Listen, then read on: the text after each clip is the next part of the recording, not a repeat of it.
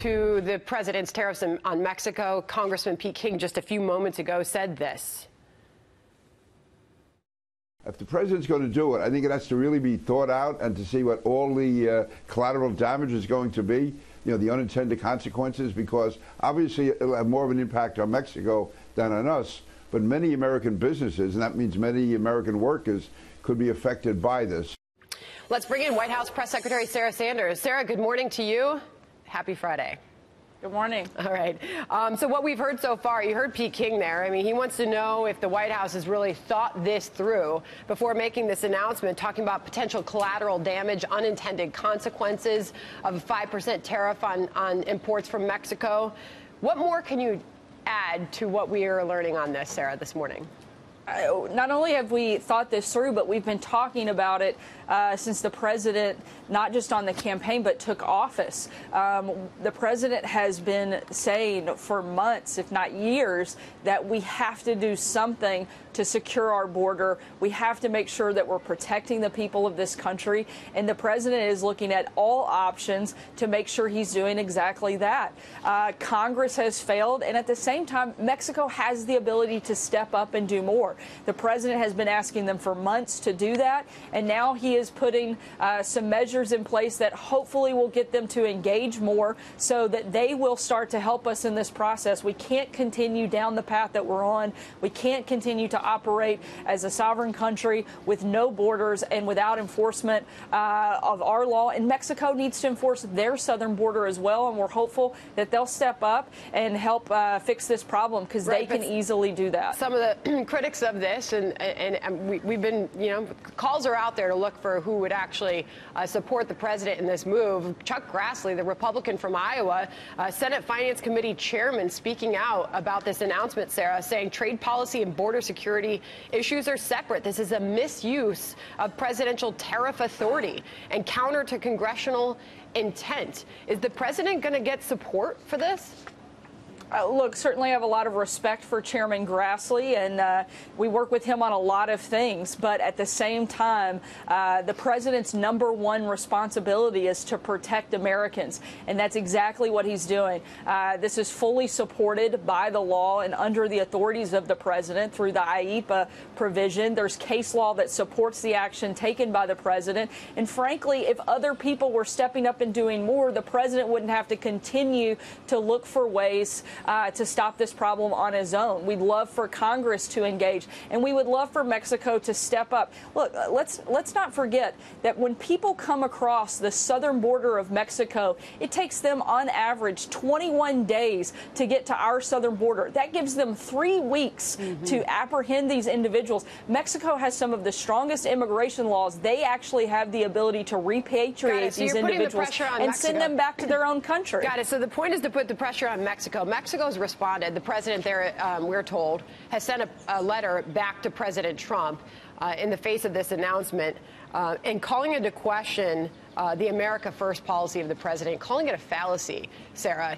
Just now he's saying we are not going to respond to any provocations. The Mexican president saying any disputes must be resolved by dialogue. It's our understanding that he is sending the foreign minister to Washington. Is there any plans to meet with the president today?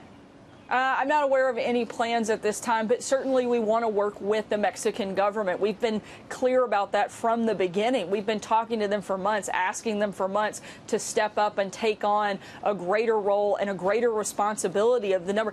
Wednesday alone, we had over 1,000 people move as one large group. It's the largest group we've encountered come through the Mexican country up to our border and try to cross all at one time. 1,000 people. The fact that they didn't break that up, they didn't try to return those individuals back to their home country is what we're asking them to do. They have the capability. It's within their law to do that. Their immigration laws allow for this, and we want to see that happen.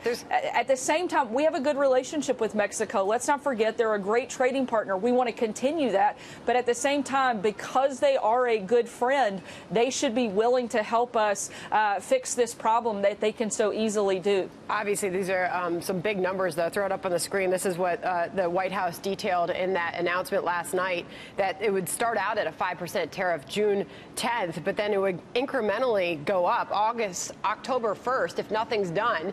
If Mexico hasn't acted, the White House is proposing a 25% increase there. So we'll see where that goes. Markets don't like it this morning. Dow's down 265 points. Obviously, the trade war with China, the rhetoric there heating up as well. Got to move on to Bill Barr, because we just heard him finally respond to Robert Mueller's public statement this week, saying that they sparred over legal analysis in that Russia report, Sarah. He said that they could have reached a decision on obstruction, said Bill Barr, but he did not. What did the president think about what this exchange?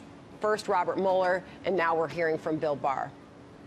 Look, the president has a great deal of confidence in his attorney general, and he's done a fantastic job of laying out all of the parameters of what's taken place with the Mueller report, making that public. And like we've said before, this to us is total exoneration and a case closed. We saw Robert Mueller this week. He is closing up his shop. He's completed his investigation, and he's moving on. And we think that the rest of the country should, too.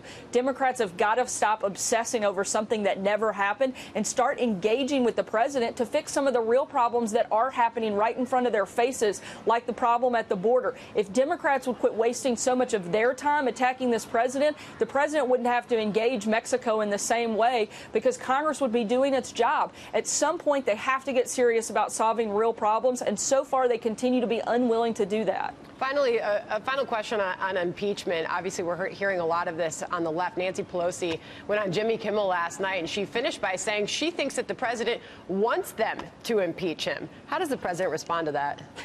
The president's addressed this. He said, look, nobody wants to be impeached, but particularly when they have no reason to be impeached, like this president. He spent 2.5 years making our country better and fixing and cleaning up the messes of his predecessor. If anything, Democrats, once again, should be working with this president, not fighting him every step of the way. You would think they would want to be part of some of these great successes that we've had instead of running away from them. The idea that they would impeach this president over something that didn't happen is truly ludicrous, and it's really a disservice to the country. All right, Sarah Sanders, we really appreciate you coming on this morning. Thank you. You bet. Thank you so much.